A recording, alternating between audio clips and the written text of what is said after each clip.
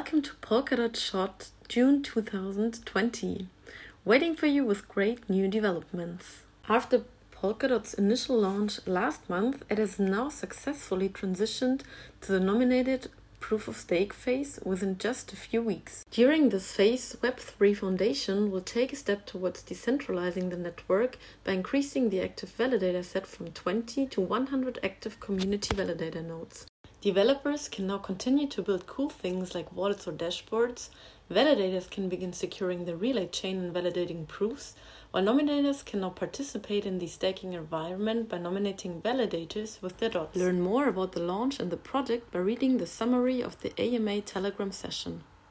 Besides Polkapulse and Polkastats, cool new statistics sites like this Usama Pulse have been developed in the meantime as well. This is an experimental visualization of different Kusama time periods. The outer glow size depends on the number of events included in the last block. Kusama also has a treasury fund.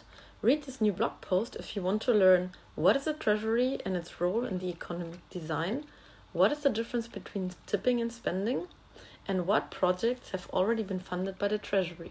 Moreover, this month, Jutta Steiner talks at A16Z Crypto Startup School about what can go wrong with code, how to mitigate it, and how to translate this into smart contracts. She also talks about better scaling opportunities by pool security and strong interoperability, and how Polkadot comes into play here. Like you'll need various layers of tools that all have their own weaknesses, their own holes, but as a whole, hopefully we can cover everything and create systems that are really difficult to penetrate. So that customizable runtime model, I think, is a very powerful one because it very much so mitigates the attack surface on the virtual machine level. And like the DAO hack, we've seen the MultiSeek hack on our side for parity a few years ago. Many of those really, really big attacks that have happened or issues on Ethereum in particular, I would argue have been related to the virtual machine being way too complex and way too powerful as a tool in some ways.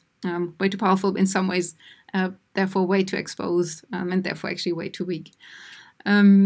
So that's, I think, a big opportunity for making things a lot more secure.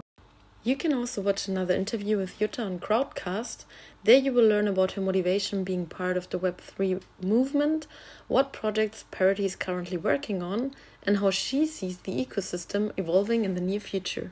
Future, present and past of Polkadot is also her topic of the keynote speech at Web3 colleagues stage. So check this one out as well. You should also review the Polkadot Decentralized Finance Community Virtual Meetup hosted by Hakala Network and moderated by Betty, the co-founder. What will DeFi look like on Polkadot? Find it out in these excellent deep dive interviews on Crowdcast. DeFi is one of the areas that got funding from the Web3 Foundation, but many other projects received funds as well. Web3 Foundation was ranked on second place for top weekly funders on Gitcoin end of June. And here is an overview of all projects being funded. Hopefully many more projects will follow with the recent launch of Usama Hackathon. You can still find teammates and work on an exciting project. By now, almost 300 people have already registered, and we are waiting for you to join as well. The first Usama webinar on Crowdcast explains where to find the participation guide, rules and prices. So wait no longer and register today. To get even more motivated, you can listen to Gavin Wood's talk on July 6th about Polkadot's governance and check out the current job openings of Web3 Foundation and Parity Technology. So as you see, there are many job openings currently.